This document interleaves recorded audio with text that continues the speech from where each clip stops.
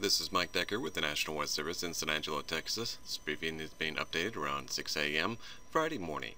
We're looking for another warm day across west central Texas with temperatures in the lower to mid 90s. There could be some isolated thunderstorms, mainly during the afternoon hours. The main hazard from these storms will be dangerous lightning. Winds will be south 10 to 15 miles an hour and gusty. Overnight, we're looking for overnight lows around in the upper 60s, and then over the weekend, dry conditions, temperatures just a little bit warmer in the mid and upper 90s, and lows in the lower 70s. This has been Mike Decker with the National Weather Service, San Angelo, Texas.